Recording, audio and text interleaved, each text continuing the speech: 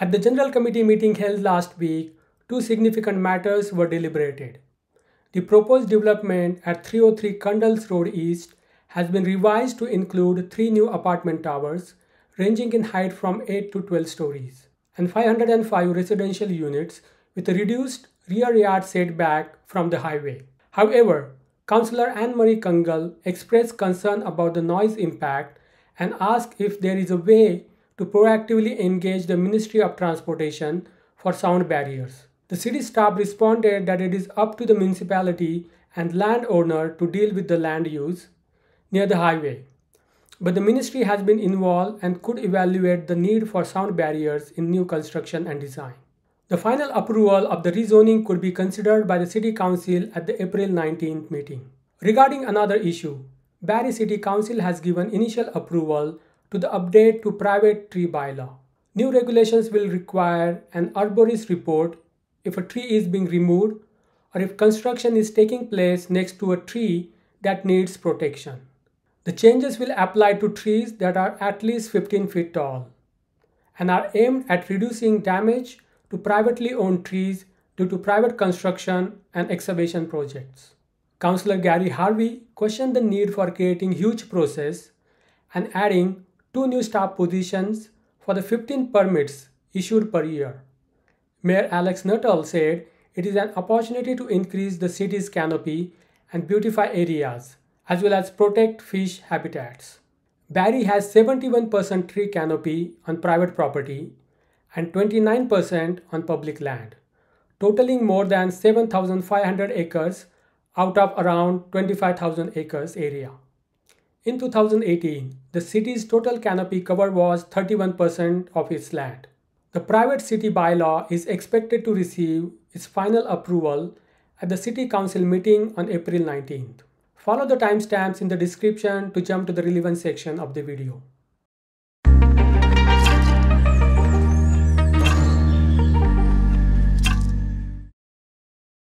Consent items. I'll read out the title associated with the recommended motions printed on the agenda. Members of General Committee may ask that an item be held to discuss the matter further. If an item is not held, the motion is deemed to be approved on consent.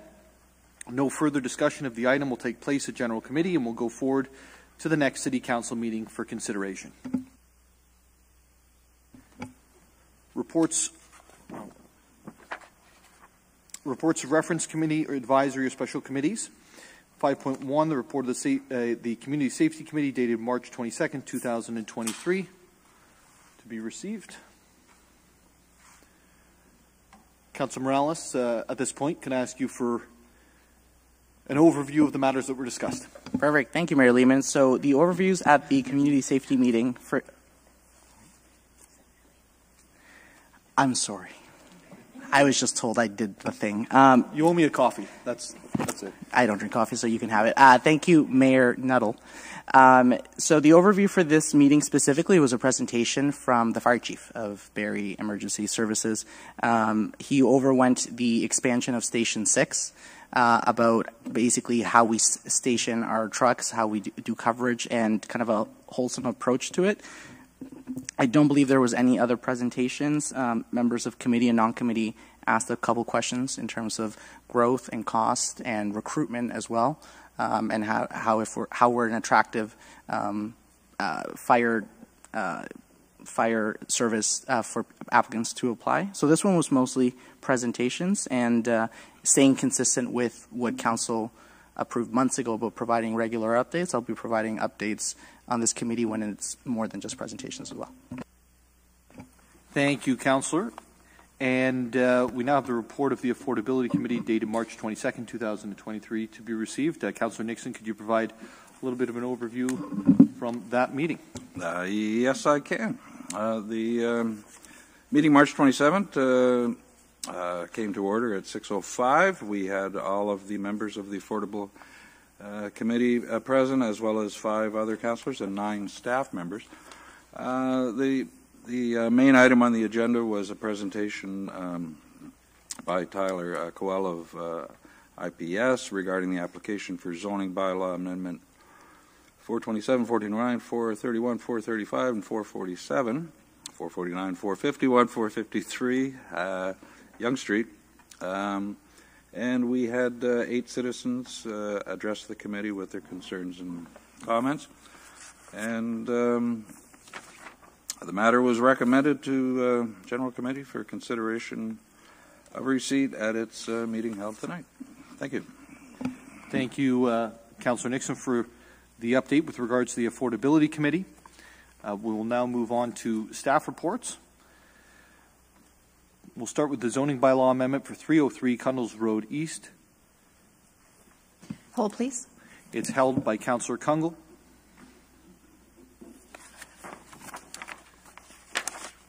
Next is the municipal street naming for streets in Harvey Road draft plan of subdivision Ward 6. That's approved. The zoning bylaw amendment application 181 Burton Avenue, Ward 8. That's approved. The Gulfdale Road no parking anytime restrictions, Ward 4. That's approved. The tax ratios, it's approved. A couple of Craigs breathed a sigh of relief there. The 2022 year-end development charge reports and treasurer's statement. That's approved. The 2022 year-end cash in lieu of parkland report and treasurer's statement. That's approved. The private tree bylaw and ecological offsetting review. Hold, please. It's held by Councillor Morales.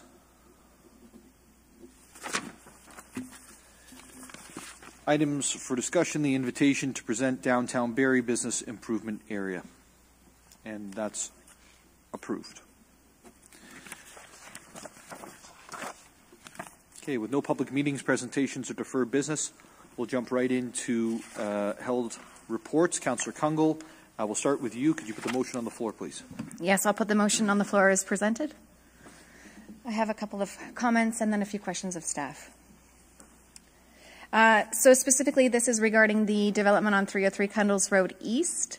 I'll start off by, one, thanking Ms. Katsemetry for the comprehensive report, but in addition, this one we had quite a bit of engagement from residents in the adjoining 2 towers at the junction, and then those in the north of Cundles. And so I do want to express my appreciation, the compliments from residents engaged in the process. While there have been several questions, have been highly appreciative of the very responsive and thorough feedback and follow-up given by the planner on the file, so thank you, Celeste. I won't go into too much detail. I do have a couple of questions, but I did want to just make it a point to make sure residents were aware that this is being discussed and should it be approved at General Committee. It does come back on the 19th for ratification because of the holiday, so not next week but the following week. I will point residents to this report, as all of the questions were very well kind of resurfaced. I didn't see anything new from that was addressed as presented by the developer in the fall consultation. And I do want to thank the work and effort that staff and the developer did in collaboration in response to several questions. There were many changes made up front that I'm not needing to address tonight. I will comment on those briefly, but I think I'll start with, of the 3 buildings on this site, there was a change to the stacking of the stories. So rather than 3 10-story towers, it was modified to accommodate a bit more of a site view for the neighborhood. So the 12-story is the largest of the 3 towers near the 400. And I believe, if I may frame this in a question to Ms. Katsemetry, I know that the Ministry of Transportation is the authority around approving sound barriers. In Ward 3, more recently, we have seen the construction of one just a little bit north off the 400 towards Little Lake. This one has not been in the area, although a lot of questions coming from residents at the junction, especially those with balconies facing the 400, raised questions about when is it appropriate to be considered for sound barriers. I didn't know if with the potential approval of this development and a 12-story also being added in quite close proximity to the 400, if there's a process by which we can proactively engage the Ministry of Transportation, or does it sit within what's noted on page 14 under site plan control? It does identify through you that site plan control applications for this development includes satisfactory demonstrating an identified noise mitigation measures for transportation sources in 400. So I know there's some responsibility on the developer, be it around material or otherwise, but is there a way we could proactively re-engage the ministry, noting that this is a potential development with considerable density close to the 400? Okay. Through you, Mayor Nuttall, to Councillor Kungl. Thank you for the question. The Ministry of Transportation does leave it to the municipality and the private landowner to deal with the introduction of land use, in particular sensitive land use in proximity to the highway. That usually is done in accordance with provincial guidelines that outline warning clauses on title, construction measures that need to be implemented in the building. But I can say that the ministry has been very involved with the process. They have provided comments. We can certainly ask them to see whether or not they would evaluate whether or not barriers would be something they would consider through their new construction and design. Should that be, in follow-up to that, then should this be ratified on the 19th? Do I need to potentially embed any type of direction to staff, or could that just be done in the course of this development having been then approved? Through you, Mayor Nuttall, to Councillor Kungl. The detailed design and how it integrates into the community, and more specifically with the highway, could be done through the site plan control process rather than zoning, and that can certainly be explored in the interim as well. The principle of land use isn't going to be impacted necessarily by whether or not the barriers are there, because other measures will need to be undertaken regardless. Okay, thank you. I do have just a point of kind of confirmation. So while we looked at the different type of mixed units in this, and we still get questions, of course, about affordable housing, or is it geared towards seniors, and that was a historical question. And in the report, I know you've identified that, in particular, this developer has identified that the mixed units should accommodate different sizes of households, different levels of income, and basically be more attainable, as we don't have a requirement to fulfill affordable housing units. On that note, my understanding is this has been framed as a condominium, but at this time, is there any other detail tied to rental units and or how this actually will be marketed? Through you, Mayor Nuttall, to Councillor Kungl. I do not have any additional details from the applicant with regards to either the tenure, whether it will be rental, condominium, or the detailed interior design for how the units are going to work. We will be doing that through detailed review at site plan control, and they will have to come in for a pre-consultation as well. And we can certainly investigate those opportunities at that time. Great, thank you.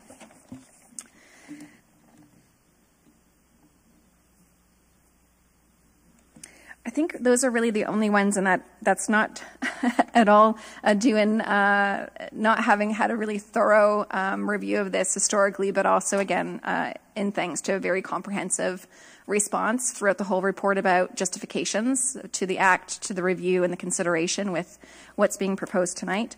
So I think you've done me a great service with resident engagement about having fact-based information to point to. That's quite sound. So I appreciate that, because that is a significant change. Overall, for other members of council and the public, I would say I was quite pleased overall with what came back, that considerations were made on several accounts. And I know through conversations with the developer, ongoing work that will happen through the site plan control. But I did want to say, when we look at developments coming forward, if you're not familiar with 303 Cundles and proximity to the North Crossing commercial area, 2 other condo towers, and then to the north of Cundles, single detached homes with proximity to 3 schools, this is good infill. And so I know it's higher than what would have been liked, but I think it fits the measure of what we're looking for around development that also has gone through a significant review, but also utilizes existing infrastructure and services, and also does tend to lean towards mobilization and activation around our transit services in time. My only other point, I think just for residents viewing, is that the outstanding question still that we've been exploring tied to this development, of course, is Cundles and traffic, and we really are talking about the behavior of drivers. And I know that near misses continue to get reported at, I would say, a high volume of concern, and I take that to heart, and I'm paying attention to that. And so while I just want to make note, through the traffic study, it is not warranted that we're looking at any type of traffic calming infrastructure to be added. I respect that in the findings. I am meeting with staff this month and traffic services and Barrie Police to continue to explore how might we continue to pay attention to safety of the neighborhood, but also traffic calming measures. So I want to thank residents who have been very active and consistently diligent about identifying concerns, especially those around the intersection of Cundles and Pacific. In addition to that, I'm hoping to explore with traffic services the timing of our red light camera program coming back. I believe we did fund 2. I'm not aware that we've identified locations yet, but I'm hoping to see if that program does create revenue, how we might be able to expand it, and how we might be able to look at Cundles as a unique area, and what data is needed to justify some type of red light camera in that vicinity. So thank you again to staff. Thank you again to residents that engaged with me on this and attended the meetings. And I was actually quite pleased with the structure and even the attention to, I think 40% is even being focused on this site being landscaped. So I think it'll be a beautiful end product that I'm quite confident in. Thank you, Councillor Kungl. There's no other questions or comments? I do have 2 quick questions that I'd like to ask.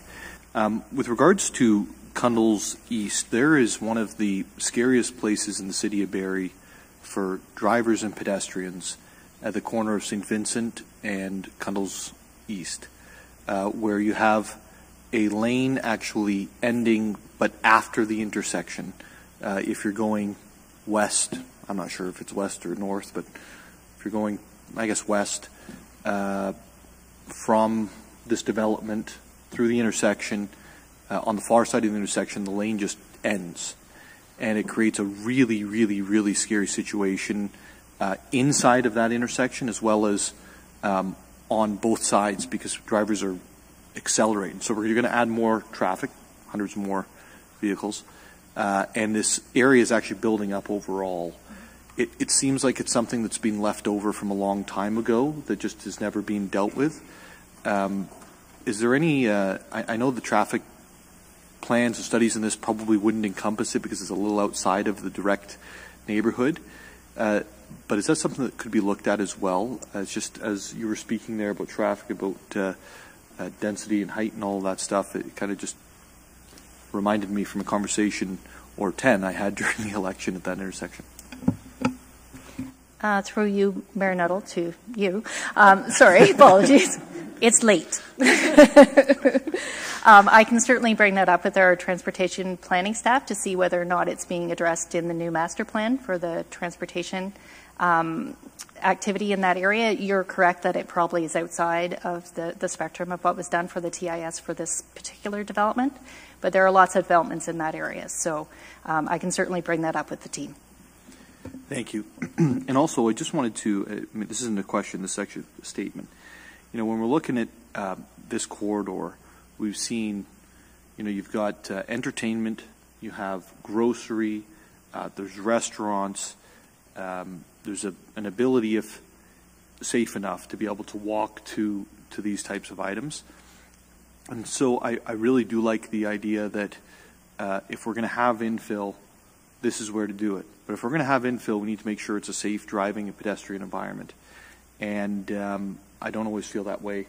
You know, Pacific, Livingston, St. Vincent, Georgian, between Georgian Drive and James Massey Way, there's a lot of there's a lot of risk there, and so over time, hopefully, we can mitigate some of that. And I think I confessed a couple weeks ago to riding my kids around there on the bike, and it is a really it's an area that needs some attention. Anyways, with other questions or comments, we'll call the vote. All those in favor, and it's approved. Our next and final item to discuss this evening is the private tree bylaw and ecological offsetting review, and that was held by Councillor Morales. Thank you, Mayor Nuttall. I'm going to, if it's okay with you, I'm going to let Councillor Harris go first. He was the one that actually moved the motion. He's the one that had a lot of the concerns that kind of originated this. So I just, out of respect, I want to let him go first. I just was a little jumpy, and I do have an amendment, but I'd rather him kind of guide the tone of the conversation because, again, while there's trees in the whole city, it's kind of started in Ward 8, so if that's okay with you. Absolutely. Councillor Harris. Thank you, Mayor Nuttall, and thank you, Councillor Morales. So I have put that on the floor as printed, and I have an amendment. And the amendment to amend the following paragraphs in Appendix A to Staff Report OPR 001-23. I apologize, there's a lot. So first, to delete and replace paragraph 1E with the following. 1E, certified arborist means a person who is a specialist or expert in the area of the care and maintenance of trees and includes a graduate of a post-secondary education in arboriculture,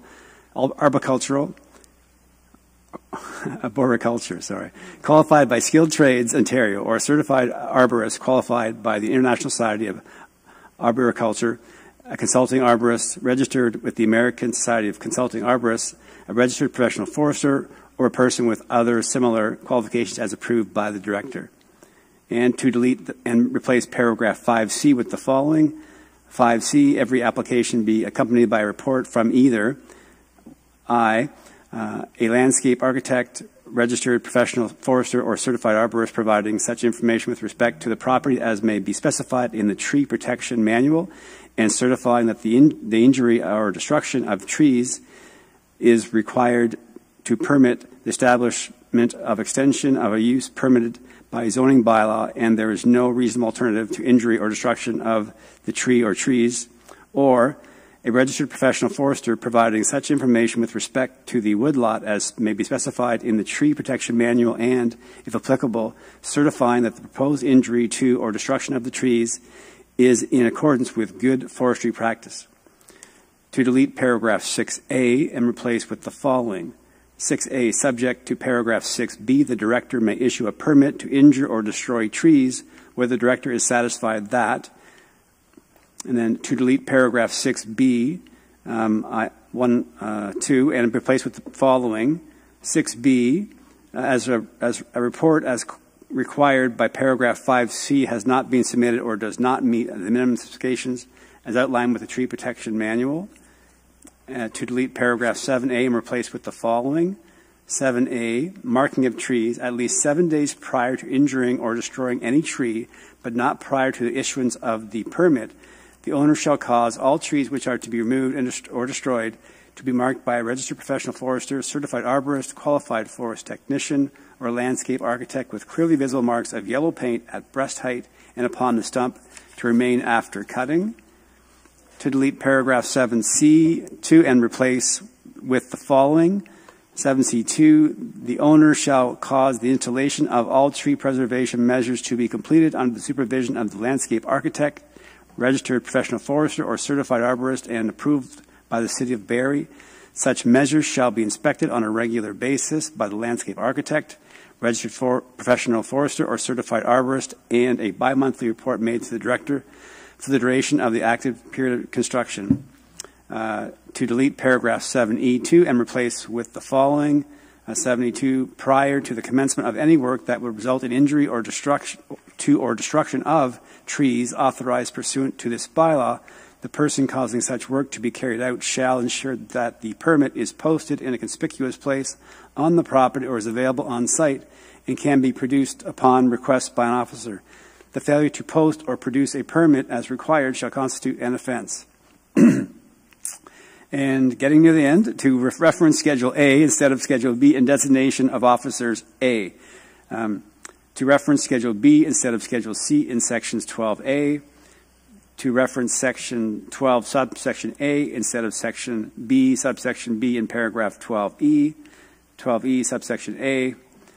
To reference Schedules A, B in Section 15A instead of AC. B, to delete Schedule A, information included in the tree protection manual, to rename Schedule B to A and Schedule C to B. And I think that we may have it. And of course I can speak to that in great detail.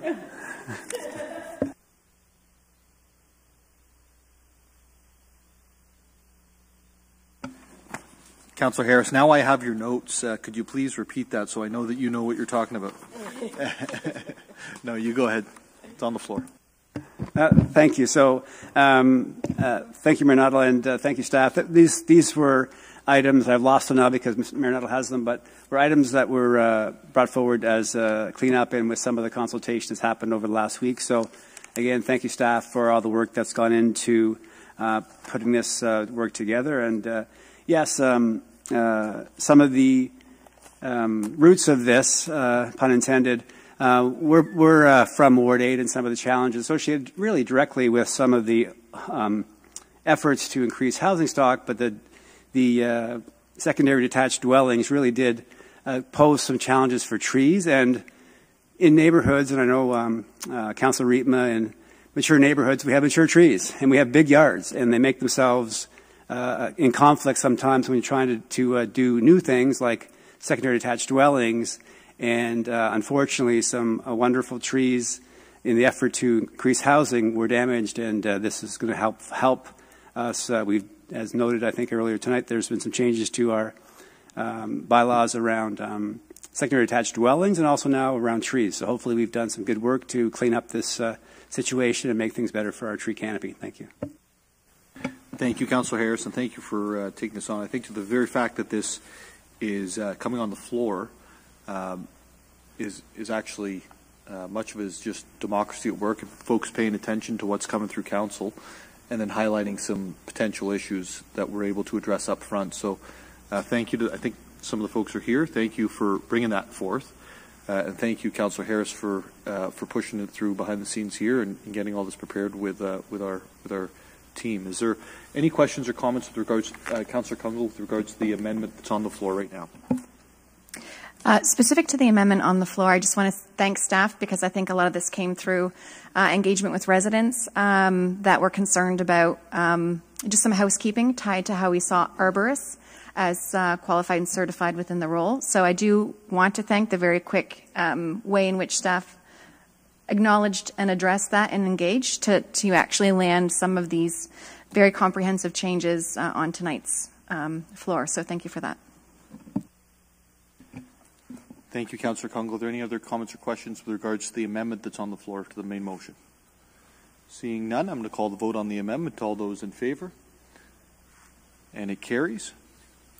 So now the main motion as amended. Councillor Morales. Thank you, Mayor Nuttall. My amendment that I'm putting on the floor as read aloud is to amend the following paragraph in Appendix A in staff report OPR 001-23 to delete paragraph 4K and replace it with the following. The injuring or destruction of trees undertaken for the purpose of property maintenance under the advice of a landscape architect, registered professional forester, qualified forest technician, or certified arborist that is exclusive of any activity related to construction, development, or woodland management, subject to the owner retaining a copy of the advice for a period of no less than 1 year. And I can speak to that quickly. Councillor, the floor is yours on the amendment. Perfect. So as read and put on the floor, I was consulting with staff that were very helpful today, by the way, and I want to highlight how incredibly helpful they were with this. I just saw scenarios. You always have to think of those kind of friction points, and maybe somebody was away for a couple months, they come back, they see a tree's gone, and they might have questions, but This one specifically speaks to trees that are dead or sick, in which case they don't need permits. All they would need is that letter and that opinion from those qualified individuals. So I just wanted to make sure that it is clear in our bylaw that just the homeowner should keep it. So if there's any follow-up and the city does just knock and say, hey, I know you never had to apply or you had to pay, but can you just show us that? I don't want someone saying, well, you never told me to keep it. The bylaw was ambiguous. So it was staff that kind of recommended the 1 year. I floated 30 days, 60 days, 90 days, a year, what is reasonable. And now it's just tightening up some language and not creating ambiguous situations. Okay. Thank you, Councillor Morales. Are there any other questions or comments with regards to Councillor Harvey? Yeah, thank you, Mayor Nuttall. I just want to touch on one point that was just mentioned about it being a fairly economical thing. I think this actually goes the opposite direction for this. This is actually going to cost homeowners significantly when you look at, so I actually reached out to a company just to see how much it would cost to have an arborist come by and look at a tree, and I was told it was anywhere between $800 to at least $1,200. So regardless of a permit fee, a resident would be into it for $800 to $1,200. I struggle with this. I know the principle behind it. It's been an issue in more of our mature areas of our city, especially with these detached dwellings that were in the backyards. But in the end, this kind of goes against our Lean Six Sigma process that we adopted during the last council, and it's creating a much more convoluted process. And according to the staff report, we've only had issues or permits averaging about 15 per year, and we're creating a huge process now in regards to those 15 permits.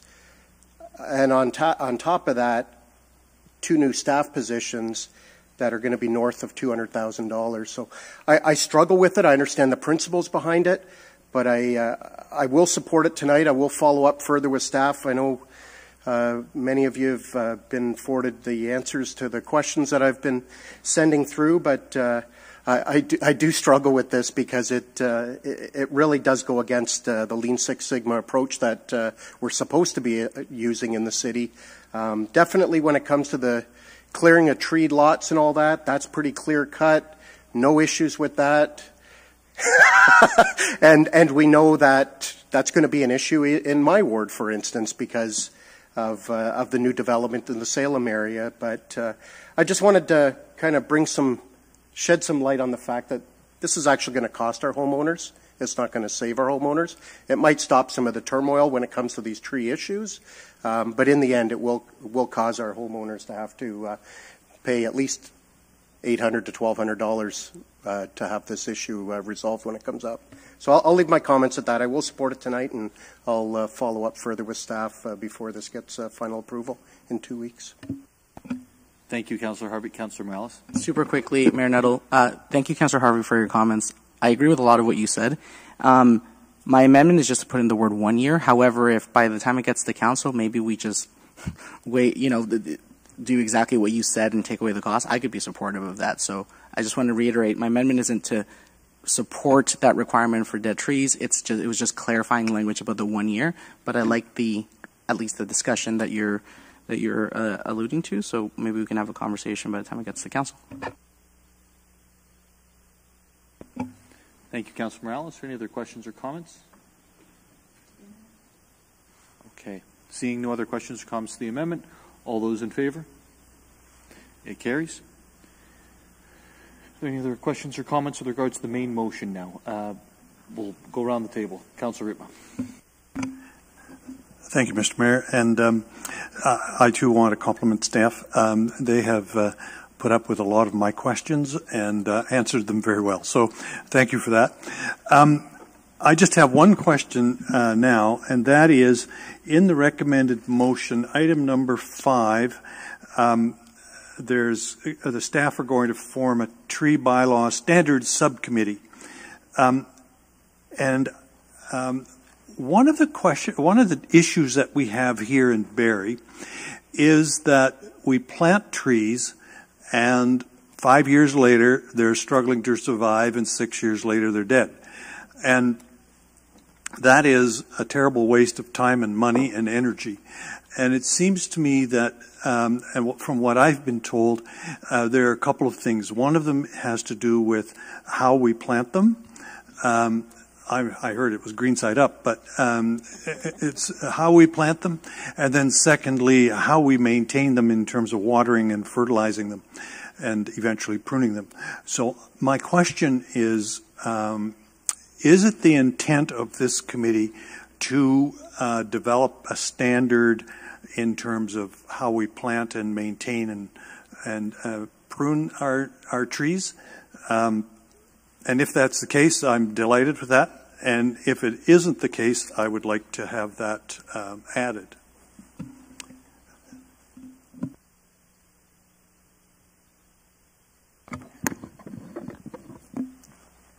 Through Mayor Nuttall to Councillor Riepma, yes, I think the intention of that committee would be to look at all of our standards across the board. So everything to do with tree protection, construction standards, everything to do with tree maintenance, and of course tree planting. That comforts me greatly. Thank you, Mr. Mayor. Thank you, Councillor Riepma. And now we'll go to Councillor Kungl, and then we'll go to Deputy Mayor Thompson. Thank you. Through you, Mayor Nuttall, perhaps if appropriate, to staff, maybe on the heels of Councillor Riepma's question, with respects to, I think, what was referred to as the construction or the planting of trees, would it also consider how soil is compacted? So I know active transportation and sustainability talked quite a bit about this on the heels of what Councillor Harris was seeing actively happening in his ward around a tree bylaw, but in particular to that around the quality of the trees, but also not just taking care of them after they're planted and having ambassadors at a resident level, but in general, a recognition that when we're compacting the soil and development, that has an impact actually on the health and well-being long term of a tree.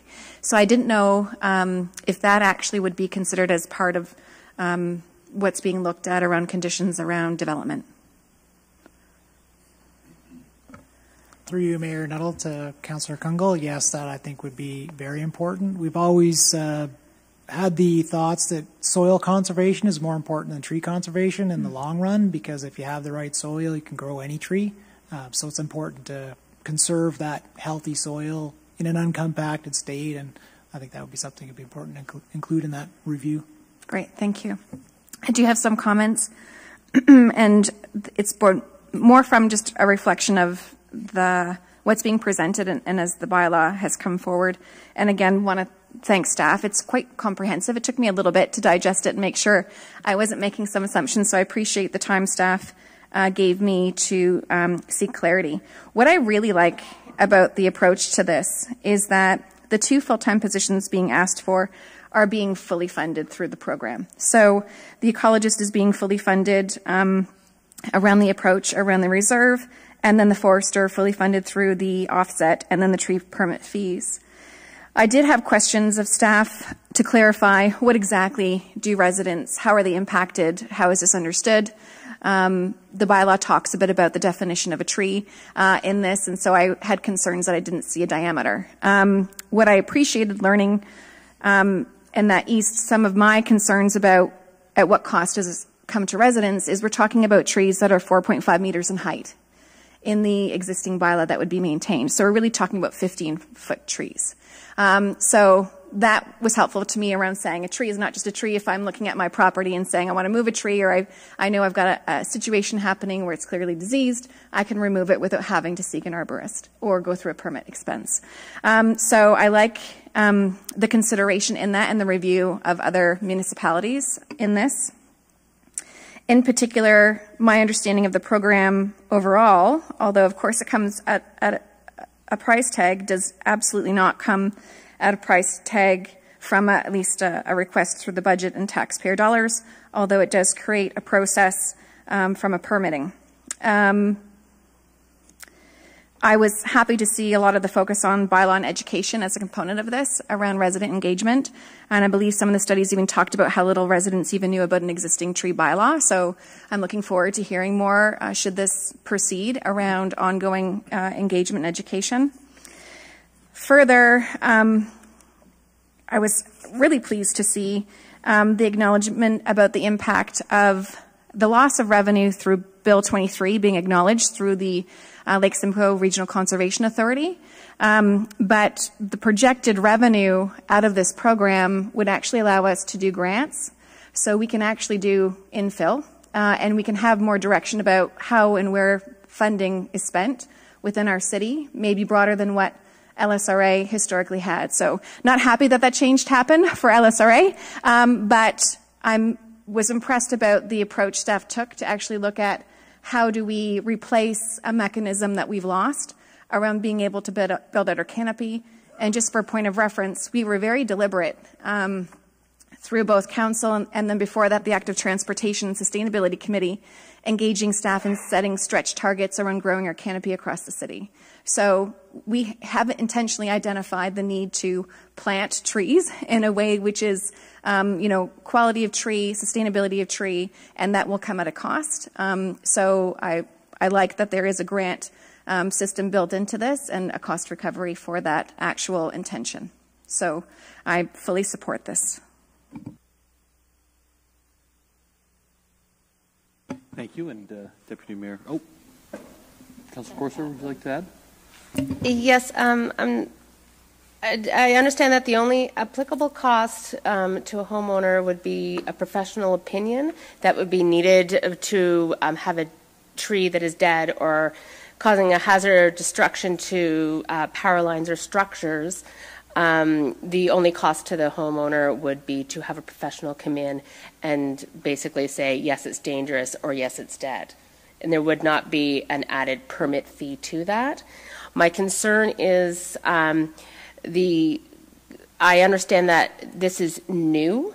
I could be corrected on this. This is a new add to the rules that are already in place.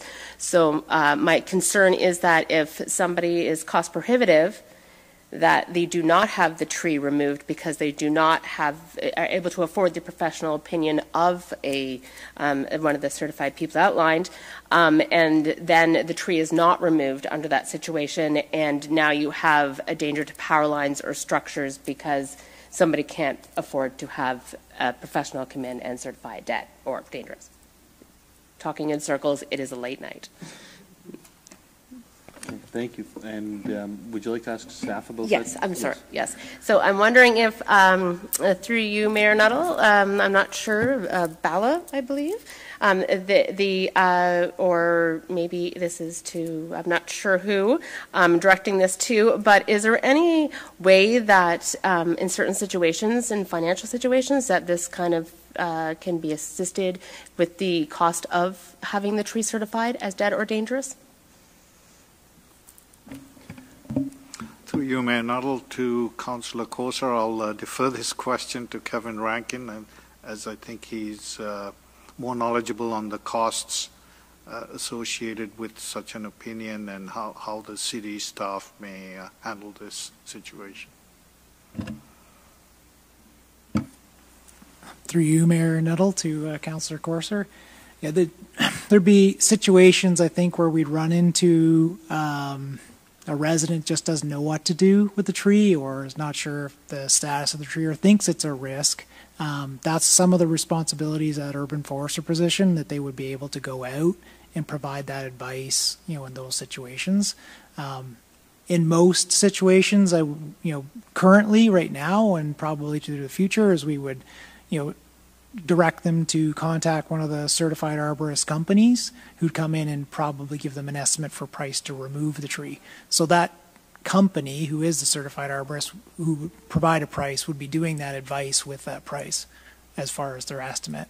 So if the situation is that it is a tree that needs to be removed, that advice would come as part of that estimate for what it would cost to remove it. And and at this point in time, there is no program or system that they can get financial assistance with removing that tree going forward. Because I understand this will be an added cost going forward. Through you, Mayor Nuttall, to Councillor Corser, I would see that the cost wouldn't really change today in that example. with the proposed bylaw, because you'd still have the situation if the tree is hazardous or causing a problem, or it's risk of coming down, it's still going to need a professional to take it down. Through you, Mayor. But if somebody can remove their own tree on their own property, which you are allowed to do, as my understanding, then they wouldn't have to pay for somebody to come and remove that tree. Right? In that situation, that's correct. So the change would be there is that somebody would provide them the advice that, yes, that tree needs to be removed. So if a person contacted the city currently and they asked, I've got this tree, I think it's a hazard, can you look at it? That might be those situations where the urban forester would go out and say, well, if you're capable of doing this, maybe it's a small little tree that's dead, it's not that large. If it's something that's large and is near a power line, they would obviously give them the advice to contact a company that's certified and insured and knows how to do those kind of dangerous removals.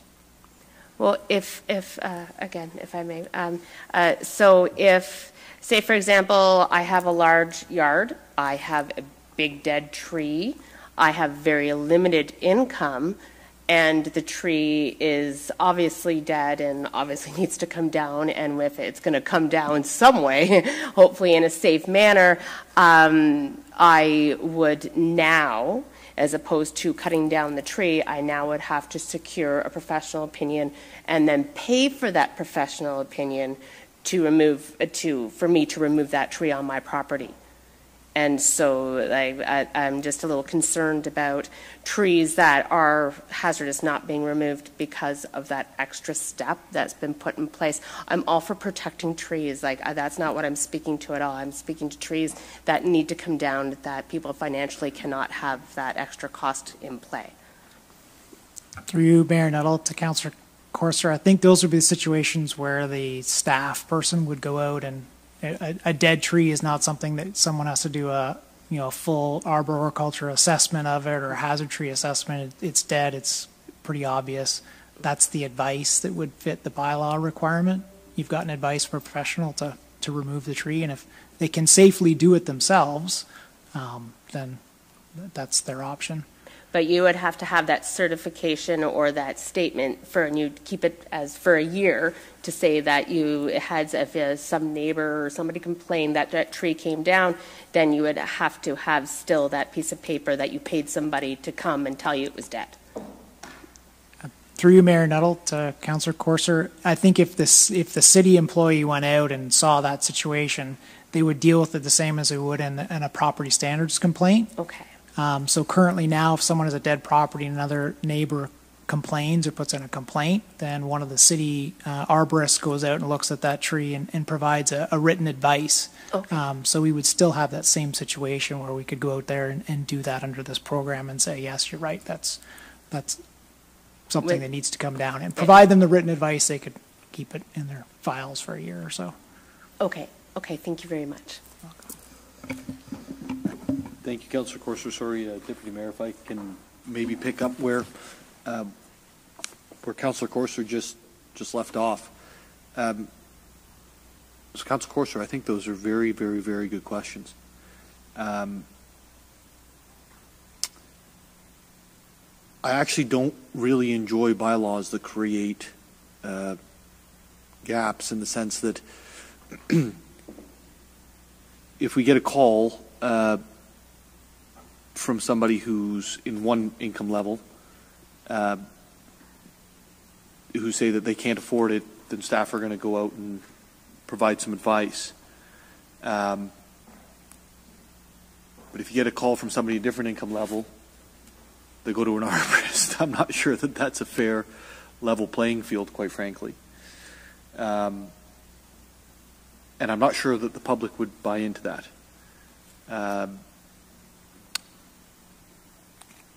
So I think you have a very, very good point, Councillor Courser. I'm not sure what the answer is on the fly right now. But perhaps we could have a follow-up. We have 2 weeks between General Committee and City Council, and I would love to join you in that if you'd allow me to, in working through that. Yeah, thank you very much. It was just something that I thought of as seniors and people that just don't have that money, and to keep that safe I don't want anyone's power lines coming down and nothing going through anyone's roof. Yeah, for sure. Thank you. For sure. Okay, so I think that maybe if we can have a follow-up on that, Mr. Rankin, Councillor Harvey, is it on this? Yes. Yeah, thank you, Mayor Nuttall. Actually, it was just in relation to like the comments about the tree coming down on power lines or coming down on someone's shed or house or whatever. And members of council may or may not know, and the only reason I do know this is because it actually happened to a friend of mine, where his mother's very mature tree in the city of Toronto came down on the neighbor's shed and totally demolished the thing. And when they called their insurance company, they were told, not our problem, tell your neighbor to call his insurance company. So it actually does have a negative impact on the bordering neighbors too when you have these issues. So it becomes a little more complicated than as simplistic as we would like to see, and obviously it's a good highlight here when it comes to economic levels, because like we've got a lot of seniors in our community too that would live in these mature areas where a higher likelihood of a tree having some disease issues, and they just may not have the financial wherewithal to be able to follow this bylaw as it's being proposed. Thank you, Councillor Harvey, and you went exactly where I was thinking, which is, it's one thing if somebody accepts the risk on their own property, but the problem with trees is they don't respect property lines. And so you end up with, and that's actually what started this whole investigation in Ward 8. So thank you for that. Deputy Mayor Thompson. Thank you, Mayor Nuttall. This is kind of more of a comment. When we first got this, I phoned Mr. Arangeson, and I was like, this makes no sense. Like, this is way too technical. This is creating more red tape and stuff. And then, thank you to staff and Mr. Rankin for going through it with, members of the public and, phone calls and emails and stuff.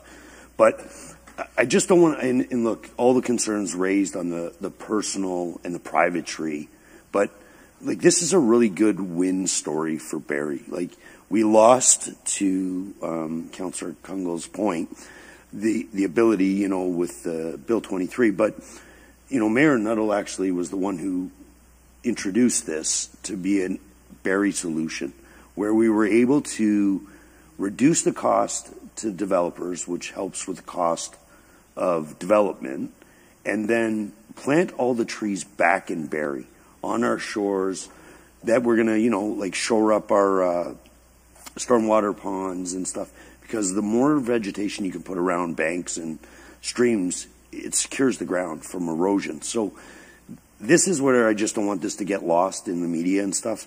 This is actually a very good story. And, I appreciate the report now. When I first read it, I didn't. It was really technical, but now going through all the stuff, it was needed. So I just, I don't want it to get lost that this is a great story. We're going to plant a lot more trees that we had no control over in our own backyards and, in our program. So thank you. Thank you, Deputy Mayor Thompson. And if I can expand on that, through what staff's put together here, through what our public servants have done, is protect the city of Barrie. Not just protect the city of Barrie, actually enhance what we get here in the city of Barrie. If you think about the idea that there's an institution called the Lake Simcoe Conservation Authority, who, when it comes to the replacement policy, have been removed from the process. It was very easy for us to sit around the table and for our public servants to sit there and to complain, because we heard a lot of complaining. There are complaints related to Bill 23, there's no question. But they actually went to work and said, well, how do we turn this into an advantage for the city of Barrie? How do we make this part of the Barrie advantage? And through that, although it's really hard to see it in some of the technical language, this is going to provide for, right in the report, basically it's going to provide for trees to be able to be planted to increase canopy here in the city of Barrie, to beautify areas of the city of Barrie, which is maybe not the main benefit, but it's an ancillary benefit of some of the decisions that can be made. It's going to help protect fish habitat if we're planting down streams and creeks here in the city of Barrie. I remember the LSRCA had 12 years ago or 13 years ago, we did some plantings on the Hewitts Creek. We did them on bunkers. We did them on Kitts Creek, Sunnydale Park. These are things that we will now have control over, and we don't have them happen once a year or once every 5 years. We have them happen all of the time. And the final one, which is talked about in here, the very start of this, we will have a report back later, is the idea that we will have so many trees that private citizens are going to be able to ask us for free trees, essentially. Like, name another municipality that you can be like, hey, I want a tree. There isn't one, right? And so we have all these enhancements for the residents of Barrie, whether it's environmentally, whether it's beautification, a welcoming environment, my personal private property to be enhanced in terms of trees. And at the same time, there's a 60% reduction in cost. That's unheard of. That's the thing that they say you can't do. But you know what? I can't remember who said it. It might be Michael Ignatieff, and I'll probably get in trouble for quoting this. I think he said something about politics is the art of the possible. And in this sense, it was. On a very, very, very minuscule level, this is a very, very, very good thing brought forward by our public servants. So, Mr. Rankin and your entire team, everyone who's been involved in this, I just want to say thank you because you put a lot of work into it. You communicated in a way that I don't understand, but you achieved what I would have hoped. What I would have hoped, what I would have hoped would be achieved. In 2 weeks, if we pass this as is with relation to the individual properties and taking down a single tree, I got to be honest with you folks, I think we're going to talk about it again in 12 or 24 months and go, we're getting some heat on this, right? Which isn't necessarily totally a bad thing if we have to make some adjustments at a later date. Overall, we have applications coming in for the development area and the annexation lands for development here in the city of Barrie. And those development applications, I can think of one right now over at Salem and Essa area, they're going to bring in millions of dollars to be invested in Barrie, not outside of Barrie. And that is a very, very, very good news story. And I'll stop there because, I didn't think, if you'd asked me 6 months ago during the election if I could talk for an hour about trees, I probably would have said no. I'm really, really happy with this. So, Michael, if you can make sure if anyone's not here this evening that they do get recognized and thanked for the work on this. I think it's something that the rest of the province will actually start to copy us on. So thank you. With that, if there's no other comments, unless somebody could speak about trees longer than I can, we'll call the vote. All those in favor? And it's approved. That completes the staff reports for this evening, and I'll just jump back to the notes here, if that's okay, if everyone can give me a moment. We're going to move on past the information items into inquiries. Deputy Mayor Thompson, do you have any inquiries? I have none, thank you. You have no inquiries this evening? Any other inquiries for anyone around the table? Seeing none, we'll move on to announcements. Councillor Kungl. It is a Walk With Me Wednesday. So thanks to those who logged about 4K in the mall, and we're going to start taking it outside. So if you're interested in meeting up with me, just let me know or follow me on Councillor Kungl on the Facebook page, and I'll post where I'm at on Wednesday mornings in the ward and in some of our green spaces. I do have a couple of other announcements, some just notes of thanks, but I had the benefit of touring the water treatment plant, so I want to thank Diane, Mark, and Dave for arranging that, but also what a brilliant place to tour, and didn't really realize that that was an open to public option, so would encourage schools and residents, if you're interested. Not only is our report around the quality of our water impressive, but the technology being used is pretty amazing and state of the art. So it was great to see the inside of the water treatment facility. A couple of other announcements specific to developments in Ward 3. So recently posted on the City of Barrie website is a neighborhood meeting for May the 2nd, and it is specific to 290 Cundles Street East, so another development in the vicinity. So lots of movement happening there. It's proposed to be a 20 townhouse. Please take a look. The meeting is in the evening by Zoom. You need to register in advance to get the link. If you've got any questions, just reach out to me. But that is a new proposed development. It's a neighborhood meeting, so no decisions, but you get to hear the concept being proposed forward. Also, I'm assuming Mayor Nuttall will speak to Spring Into Clean and some activities happening for Ward 3 residents and schools. If you put in teams and you're active in the area, let me know. I've got draw prizes for residents getting engaged in doing that spring clean for day passes to the East Bayfield Rec Center. So let me know if that's an area of interest. And if you are looking at different areas you're noticing litter, let me know. We'll be starting Trash Formation Tuesdays in May and back out, continuing to do the cleanup after the Spring Into Clean. And I think that is, last one, dare I say, backyard hens. I think I've gotten a reputation about chickens, but I'm still getting lots of questions about the status of backyard hens. So I know staff have done quite a bit of work. The comprehensive zoning bylaw is publicly posted. So I want to just point residents who are still asking about what's the status. My understanding is there have been changes to the comprehensive zoning bylaw. You can find information there. That is step one, to my understanding. Step two is if we ever wanted to consider a pilot for backyard hens, which was a historical resident engagement a couple years back, we would have to change the animal control bylaw. So just to be really clear, the comprehensive zoning bylaw changes do not necessarily permit us to move into that direction. There will be other steps needed, but do take a look at that bylaw posted on the City of Barrie website. Thank you, Councillor Kungl. Are there any other announcements? Councillor Rietman, I did see you before. I apologize. And then Councillor Courser. This is just for residents of Ward 1 on April the 23rd, 2 in the afternoon till 4 at the Parkview Centre. The Mayor and I are going to be there to host a town hall meeting, and you're all welcome to attend and ask your questions or provide your comments. So everybody's welcome in Ward 1. Thank you, Councillor Rittman. Councillor Courser.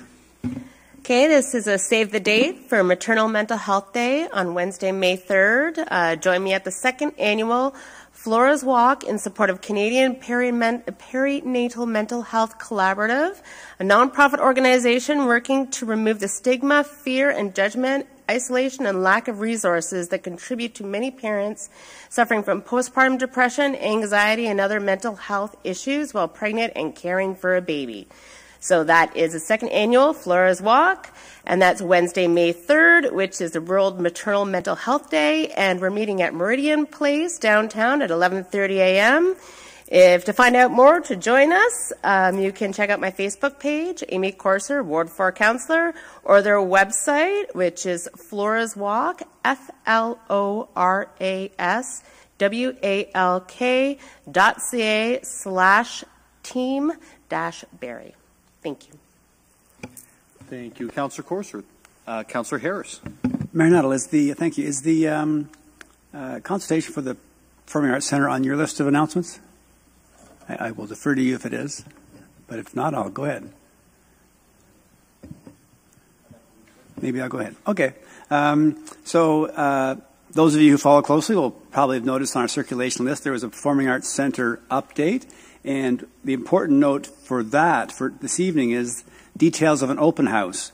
So there will be upcoming community engagement open houses scheduled at the Peggy Hill Center, Community Center at 171 Mapleton Avenue on Wednesday, April 19th from 4 to 7 p.m. and Thursday, April 20th from 4 to 7 p.m. as well. So for those of you interested and excited about the Performing Arts Center and where it's going, please, hopefully you can make it out to hear about the thoughts and to share your opinions. Thank you. Thank you, Councillor Harris. Any other announcements this evening? Seeing none, I'll jump into my own. Before I do, I just wanted to maybe give a little bit of an announcement on the visit we had with Minister Hussein on Monday. Sometimes we don't get the opportunity to talk about some of the intergovernmental relations things that are happening, and I think this is one that we do get to. So in the morning, we had the opportunity to sit down in office and discuss some of the issues that are facing Canada, facing Ontario, and facing the City of Barrie in terms of housing, and some of the announcements of funding that are coming down from the federal government. So we do have some of the information, and we do have our staff in some technical briefings this week with regards to a new $4 billion fund that's been announced. And some of the things that I was really encouraged at that portion of the meeting was with regards to Infrastructure Canada and housing. So in the past, governments work in silo and departments work in silo.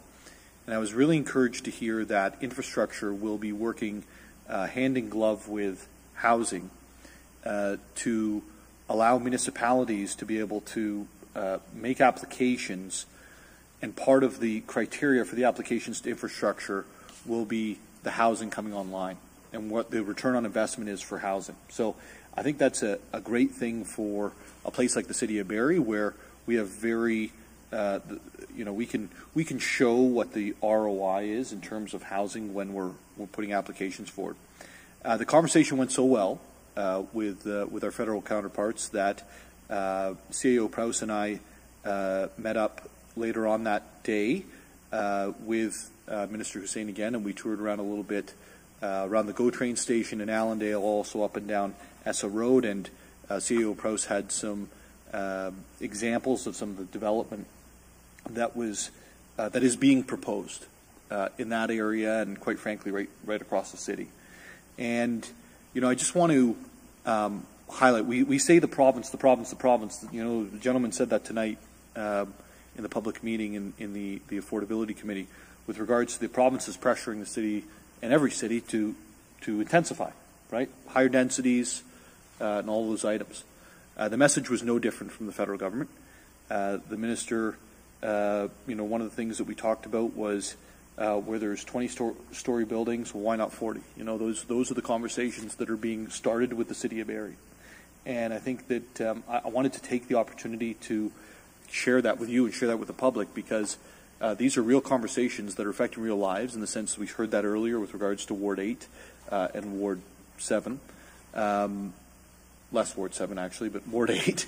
And the pressure is real. And the communication is that there will be infrastructure dollars, there will be investments in capacity, there'll be investments in your public service to create faster ways to get housing approved, but they're attached to intensity and density. So I just wanted to communicate that. I think it was a very honest, clear conversation, and it's something that we need to recognize around the City of Barrie, that we are a child of the province, and the feds and the province are telling us the exact same thing. And I just wanted to report back on that. And if I have any other items that come out of that meeting, I'll certainly report them back as able. To the formal announcements, the City of Barrie is looking for feedback from members of the public concerning naming of the future Allendale Transit Mobility Hub, which will be located within the Barrie-Allendale area next to the existing railway. Members of the public can complete the survey at buildingbarrie.ca/mobility hub. For further information about the Allendale Transit Mobility Hub and Downtown Mini Hub projects, please visit barrie.ca/transit hubs project.